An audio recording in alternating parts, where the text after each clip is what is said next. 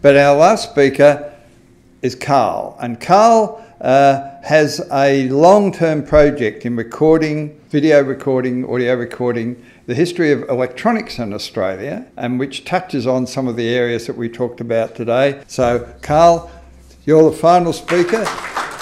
Okay, thank you very much, Peter, and the Pearcey Foundation for inviting me to actually speak here. It's a great honour. Look, over the last 8 years, I've been concentrating on capturing the oral history of anyone that wants to talk to me regarding technological history of Australia. And the reason this happened was because I started off in working in Asia on television commercials, and I would often go there to do ads for HP, for a lot of tech companies. And basically, at the end of the day, those projects would take a month to do. And invariably, there'd be some downtime where I could go explore the city that I was in. On one of those sort of exploration visits, I stumbled across these markets. And in these markets, amongst the vegetables and the chickens and the fake apparel, there were huge amounts of electronic components, the excess of industry. And it got me thinking, where was this in Australia? Not only that, you could also buy the tools, and the guy behind the counter could often tell you a little bit about the tool or the IC that you're interested in because he worked in the factory down the road. And this was very commonplace no matter where I went, whether it was Singapore, Shanghai, or any of these Asian cities, I would find these sorts of markets. So I came back to Melbourne looking for the equivalency of this, and went down to my local Dick Smith store, which was still in operation at that time. But to my horror, they had given away the whole concept of selling DIY components. Jaycar had largely taken up the slack in this department, but they were selling components from the 1980s, and they were really expensive compared to the components that I saw overseas. All the magazines of the day, there were, I think, 4 or 5 magazines back in the 80s. Now there was only one. It was Silicon Chip magazine. And in the schools, most of the tech schools had sort of amalgamated themselves into universities and had changed their focus, and the short courses had disappeared.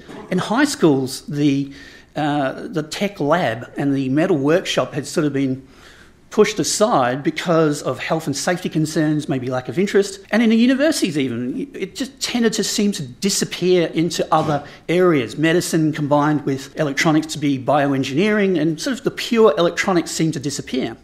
It got me thinking, where is the future of electronics and innovation going to happen in Australia? So I started calling around a few people saying, look, would you be interested in talking to me about this subject? And invariably that meant I also captured their oral history. In that process, in the last 8 years, I've captured more than 80 people's conversations, and it continues. So I'm going to show you a video just very shortly, which is sort of the highlights of the last 8 years. So without further ado, I'll get them to play it.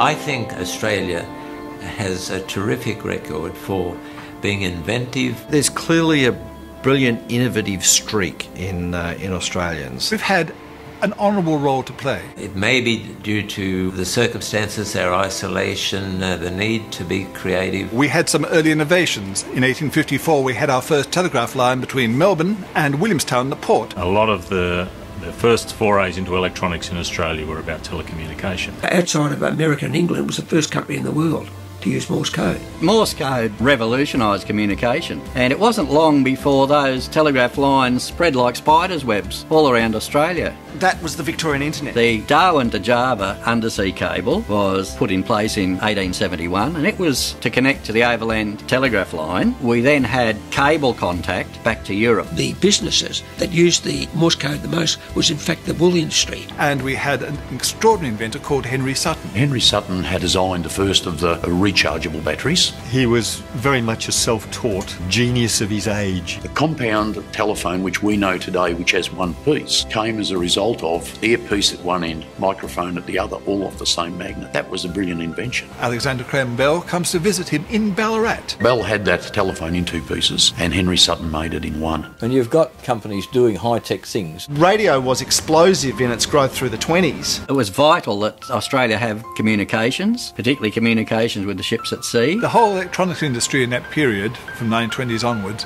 was dominated by the firm AWA and by its chief scientist, Sir Ernest Fisk. So he thought he could communicate with the afterlife, with the dead, with radio. They're starting production of vacuum tubes. They're realising radio's huge. This is called a Traeger pedal. It became familiar to people on stations to use the pedal radio to communicate with the doctor, to communicate with each other. Radio in Australia is probably seen as a little bit more vital because it's a big continent. In Australia during that wartime period, one of the most important developments that took place was at CSIRO Radiophysics, where they developed the distance measuring equipment. In World War II, Australia had developed portable radar systems for our soldiers to take into the field in jungle warfare, and that was fairly extraordinary in its day. During 1946, I began to develop ideas for an electronic system for computation. Towards the end of 1947, I had more or less completed a theoretical logical design for what was to become CIRAC. CIRAC came about because it was part of a general development across the world because there was a need for high-speed computation. CIRAC was the brainchild of Trevor Pearcey and Maston Beard. The machine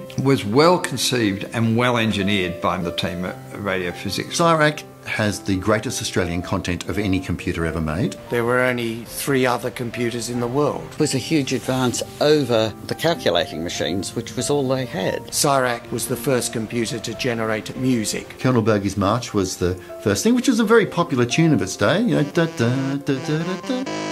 And that was the first use of a computer to generate music in the world.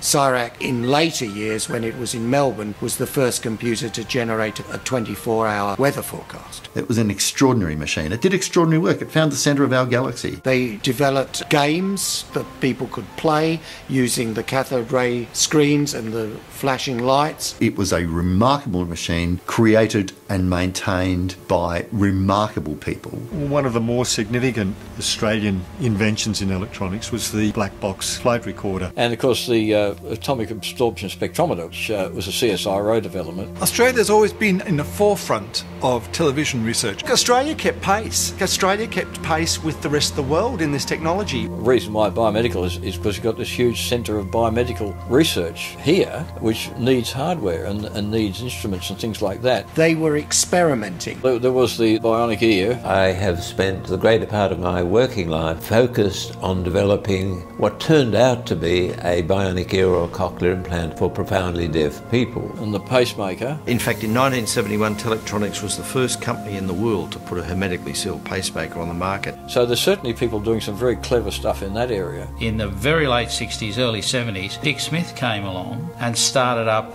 Dick Smith Electronics. I'm going to sell electronics and I'm going to do it in a revolutionary way. And then straight after that, we got the very first digital chips, CD 4011, 4001, and this was the beginning of the digital era. Late 70s, mid 80s was sort of like the golden age of hobby electronics, I think. It was magazines, it was buying kits, there was a computer club. First projects that I built myself with some friends was a national semiconductor kit called the SCAP. These were times when it was really quite immense a test to get the smallest computer to do the smallest thing. There was an enthusiasm, almost a religious zealot of interest in these parts. I think it was. I think that it was very exciting for people to be able to build something which used a chip. It was a concept which was new. The first commercial computers were starting to come in, the Dick Smith Sorcerer, for example, then the Australian Micro Bee. Unix became the thing. Australia also built the Fairlight, which is the world's first digital sampler, and Fairlight expanded. It became a very innovative audio editing tool for post-production. Post-production being the synchronisation of sound to image. The CSIRO is government controlled and they've had some big intellectual property wins recently with the Wi-Fi patent which they won, which is absolutely incredible. Basically the Fairlight system is still incorporated inside the Blackmagic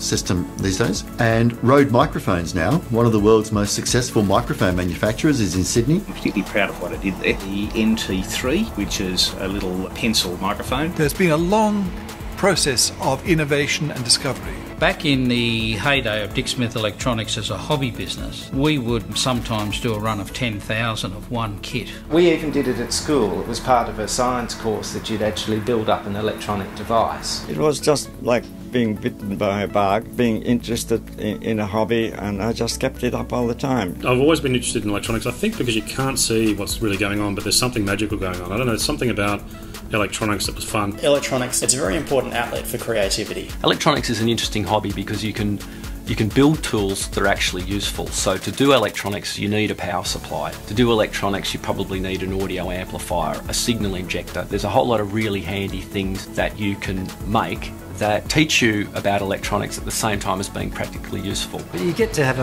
an understanding of how things are put together. Internet is everything. It's completely changed the industry. The information revolution, being able to have all that information and e-commerce, and to be able to buy parts on the internet and have them tomorrow. Really, we can't do modern electronics design without the internet and without the communications revolution. The vast majority of people see electronics as being mysterious, and it really is this magic black box, something that they could never understand. It's magic to most people. Magic, and it's getting too complicated for them to ever catch up. There's a vast gulf of technical ignorance, if I can call it that, whereas there's a very small proportion of the population, perhaps less than 1%, who are aware of technology and how it works and how it functions. Children of today need to learn how things work so they can understand that it just didn't miraculously appear. There were people that worked tirelessly from hundreds of years ago to now to produce what they take for granted by a push of a button. Right now we're turning into a consumer culture that you're going to look at, perhaps we get to the point where half the people out there don't have jobs that are worth doing. You'll need a living wage and you'll be sitting there playing video games and watching movies for the rest of your life. I think that's a pretty sad existence, honestly. Consumer electronics companies does make it harder to get a grasp of the fundamentals of the way technology works. They're designed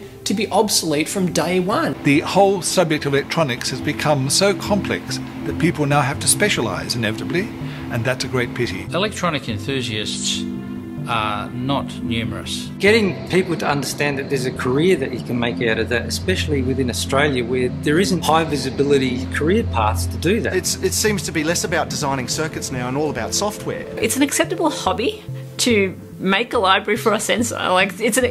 Coding is actually a hobby for people. Having a population who are capable of innovating and improvising is really important if you want to have a resilient society that can face the sorts of challenges that we know are coming up. There's so many big ideas that have been lost to overseas. There's so many countless examples of them. Australia likes to see itself as a clever country, and if you lose a high-tech industry like the electronics industry, that's a big chunk of that clever country gone. I think tech in general in Australia tends to ride waves. The wave as of late has been fintech, and the waves shifted to cryptocurrencies and distributed technologies. Whether or not IoT will become a wave again, that's yet to see, but I think it'd be really great if spaces start focusing on that. And I think that's where the universities also have a strength here in Australia. People like RMIT, they've got makerspaces as well that people can tap into. So it is an underserved area, yeah, definitely. I would love makerspaces to be supported and driven more in the schools. What's really important is that there is an output side of it that doesn't get perceived as a hobby,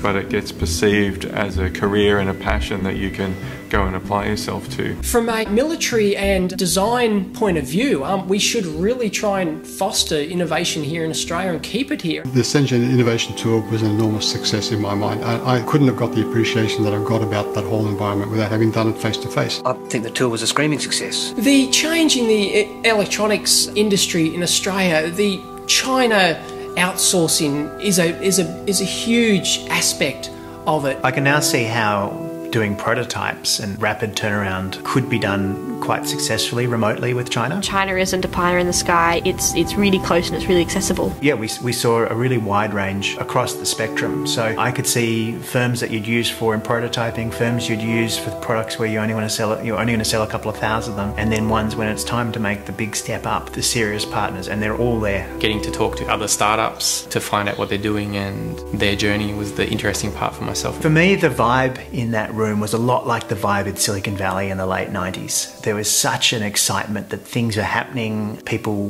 wanted openly to help other people, to pitch their ideas. There was a real vibe that this was the place to be. So we want to help Australian-founded market-ready and tech-relevant startups and scale-ups who can demonstrate the capability in the below criteria. So in the world there's quite a few accelerators. So there's Bolt and Hardware One in the US. In Shenzhen, one of the better known ones is HAX, which focuses specifically on hardware products. I'm the mechatronics lead at HAX, so essentially what I do is I help all of the teams as they come through the program with electronics, mechanics and software problems and generate the integration of them together. The experience there is really valuable.